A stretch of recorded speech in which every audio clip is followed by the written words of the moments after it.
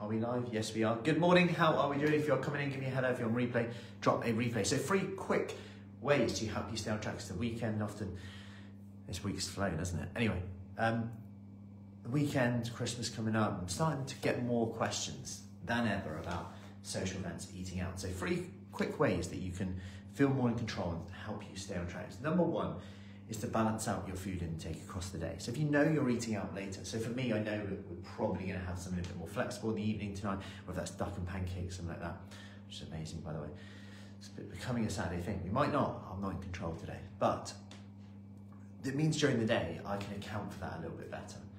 So in the morning, I'll have something like egg-based, whether it's an omelette, high in protein, filling, nutritious, maybe some Greek yogurt, 0% Greek yogurt, lots of fruit, lots of volume in there throughout the day. I'll have quite a light lunch if I want lunch, whether that is something like a mackerel salad, something like that. Something, lots of protein, lots of veg, lots of food volume, but it could be something like a soup as well, where I'm keeping my calories quite low to allow for more flexibility later. So that's one option you can do. Number 2 is to make sure that when you actually eat out, you don't have to choose like the most calorific thing on the menu. There might be options that you can make a better choice. You can prioritize getting some good protein and some good vegetables in, if you want to, that is. If you want to.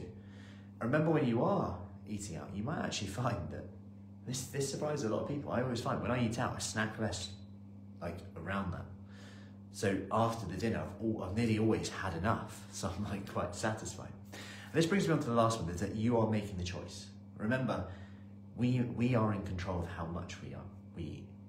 Like someone said to me the other day, and this is one of the biggest wins I get sometimes. They're like, I just left something on my plate. And I was like, that is massive. Because I know from an Italian family, finishing your plate, finish your meal, eat what you're given, etc.